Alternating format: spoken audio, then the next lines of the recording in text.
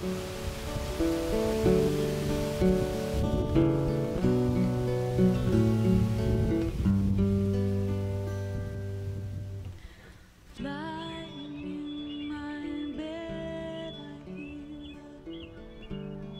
I'm not where I was before. I'm where I am now. This is a metaphor. I could show you a video of me jumping in that pond with all my clothes on, but I won't. And I could show you a video of me jumping in that pond with all my clothes off, but I won't do that either. I could show you a video of these two kids who are swimming right at the base of the water, near those boats, playing with their dog, who looked like my dog, who passed away a few years ago, a German short-hair pointer, beautiful spotty dog. I could show you a picture of them throwing the ball out into the pond and their dog swimming out to get it and bringing it back, and them laughing and having a great time. And I could show you a video of me crying when I saw that, but I won't do that.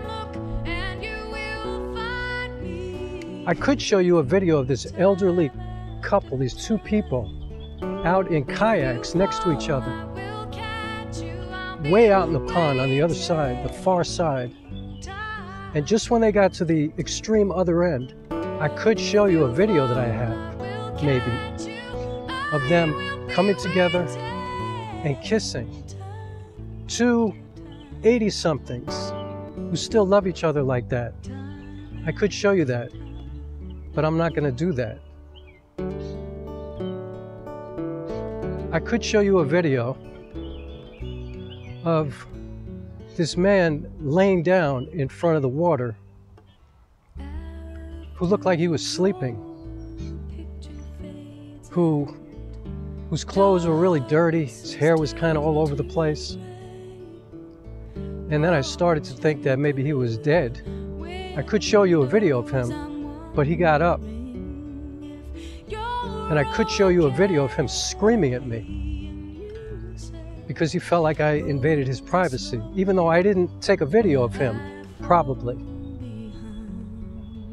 But even if I did, I wouldn't show it to you, because I feel like all of these things are kind of private, you know? And also I think sometimes it's better to just imagine stuff like that, you know? Like, why do you have to see it, everything, you know? And so right now, I'm not where I was.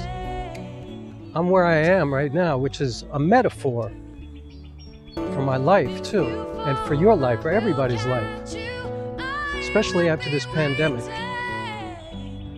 I'm not where I was, but I'm where I am.